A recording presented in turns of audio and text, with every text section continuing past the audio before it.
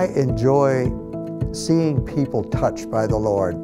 When people come in for prayer, they are sometimes not knowing what to expect when they walk in.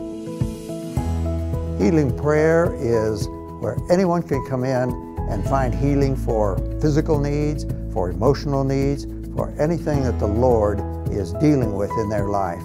Since starting this ministry, we've seen it from some very humble beginnings begin to expand. And we have, on some evenings, so many people that we just have to rush to pray for all of them. When people's eyes, they come in hurting, they come in very needful, and all of a sudden, the Lord touches them and everything changes. Their lives change. They come in here heavy and they leave with smiles on their face, dancing out the door. It's a wonderful experience.